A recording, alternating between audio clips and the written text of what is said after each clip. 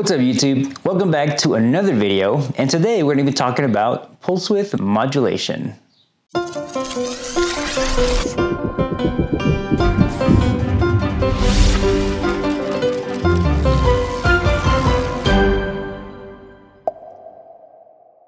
So what is pulse width modulation? Pulse width modulation allows us to use digital signal to control analog devices. This potentiometer is modulating the resistance, which in turn controls current passing through it, which then controls the voltage going into the LED. That is because voltage equals current times resistance. The problem with using resistors to modulate the voltage going into the LED is that resistors dissipate all of their unused energy as heat. They don't really not use the energy going into them to bring down the voltage. They just convert it into heat. Now let's take a look at this light bulb. Every time we press this button, we send 3 volts to turn it on.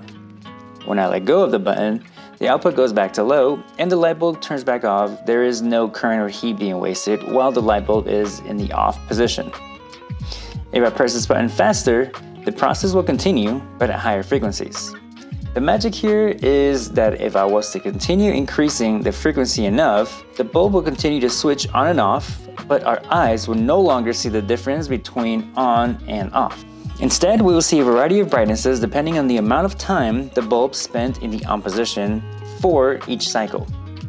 This is what we call a square wave. The amount of time spent in the high position per cycle is referred to as the duty cycle. A 100% duty cycle means that the signal was high 100% of the time each cycle. A 50% duty cycle means that it was only high for half of the time each cycle.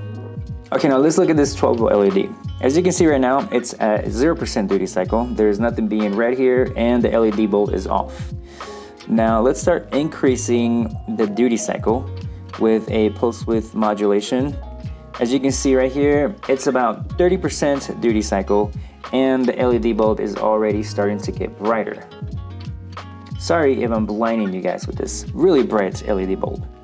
Okay, now let's continue and let's go to a 50% duty cycle.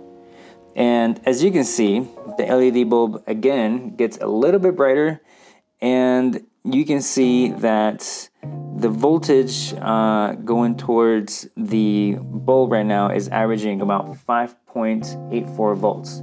So this is what the LED bulb would be at, or would look like, if it was being inputted a DC input of 5.84 volts. So that's pretty much what the duty cycle does. It gives you a 12 volt straight DC input. Since you turn the bulb on and off at certain increments of time, then it actually averages out to the percentage of that duty cycle. So as you can see, if I lower the duty cycle, now I'm probably like around 10%. This oscilloscope doesn't really read the percentages too well when it's too high or too low, but I'm averaging about 1.28 volts. And now let's increase it all the way to almost 100%. So as you can see here, I am pretty close, maybe like around 85 or 90. And the average volt is about 10.07 volts. So this is a 12 volt LED. When you bring it all the way up, doesn't quite go all the way to 12 volts because it is an LED, so there is a forward voltage drop. But that is what is awesome about the duty cycle. If you were to plug in that LED to a 1 volt source, like you see right here, we are averaging 1 volt to this LED, you would not be able to get your LED to turn on.